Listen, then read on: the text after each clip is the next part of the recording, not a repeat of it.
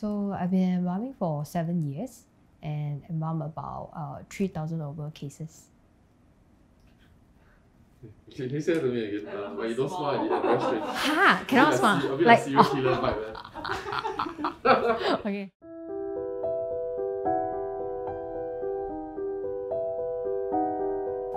Okay, actually I was doing funeral directing for many years before I actually thought of going to be embalmer.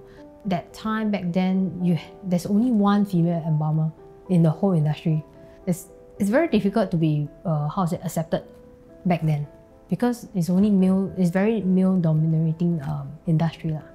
Okay, last time when I was doing funeral directing, I like to also touch the dead body. You know, I touch to adjust that shirt and all. You know what happened? The older worker, right? The guys, right? They will just slap my hand away.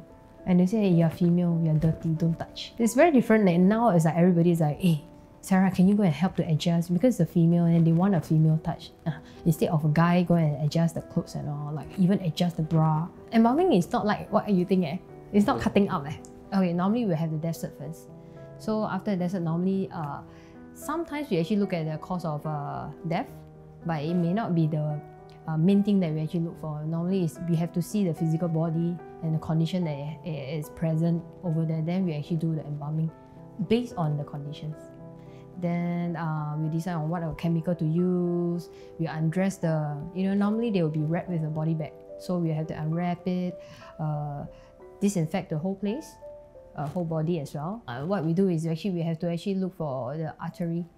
So we actually will raise the artery from whichever point that we actually look for. Actually do a small incision over maybe on the neck area or at the leg area, femoral, to actually look for a femoral artery. Then we do injection with the chemical. So the chemical will start to flow into the body. Then after we'll see whether if there's any changes and the body actually respond to the chemical. We are trying to the chemical actually help to disinfect the whole body.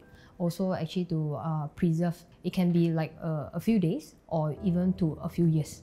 So it depends on how strong the chemical we are using and what type of chemical we are using. Once the chemical actually we see that's present in some of the body area, then we'll start to drain the blood from the vessel. So we experience gunshots, fishing accident, kids, toddler, then farm accident. Yeah, and then like fishing accident, then it's like, oh, there's a fishing accident case, headless.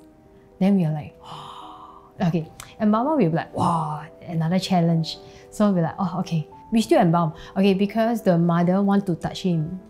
So we still have to embalm him. So there's a head lah, it's just separate. No head. Cannot find the head. Yeah, he went to the big sea already. It's the, the fishing rod. I think they are trying to fish very big fishes. So the fishing rod is really those thick one. It just ripped off the head. It's a very clean cut, I thought it's going to be like Jagger or whatever. No, it's really yeah. You're such an interesting person. Why? Okay. When some cancer cases whereby their tumor is actually on the surface of the body. So I did one was actually on the face. So family, of course, they wish to see her. And okay, some of the family members doesn't want to see because they feel like they're really sad about it, and she don't look like normal because her face because of the tumor, it changed a lot of the face position. Like the eyes is not, it's just one side. So we still do embalming and try to actually do as natural as possible. And then we actually cover, she have a shawl, then we just cover part of her face. So she still look very nice on one side. I feel I have this duty or responsibility to actually make them look pleasant, be it whether there's family members or not family members. So it's like because in this case they have to be exported back to his country. So it's very sad that I'll start to have my feelings on him as well. I was like, oh, imagine like the family members have never seen him for like maybe half a year. No matter what I do, I couldn't make him look like what he used to be. So it made me really frustrated. Okay, I learned to actually take life less seriously. So that I can prioritize my family first and spend more time with them. Because in this line, I have seen life being taken away, whether you are healthy or you are young. I actually stopped embalming in the midnight. And one of the reasons is because I want to have a balanced life. And another reason is actually I got scared before by some situation. So what happened was when I was doing embalming one time, midnight, it's like around 2 plus already. So alone in the embalming room. So it's like our embalming room is at the back of the building. So it's quite quiet and you hardly get anyone else there. So I was just like happily with my music and embalming and suddenly I heard whistle. And it's coming nearer to the door. And I can't see who is coming, right? Then I'm like, oh, 笑了, confirm.